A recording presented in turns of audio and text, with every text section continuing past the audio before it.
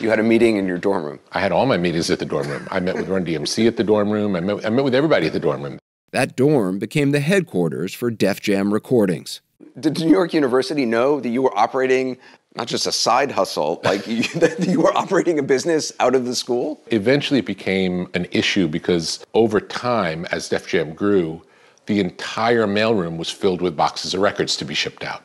His senior year, Rubin was working with Run DMC, the Beastie Boys, and a teenage LL Cool J.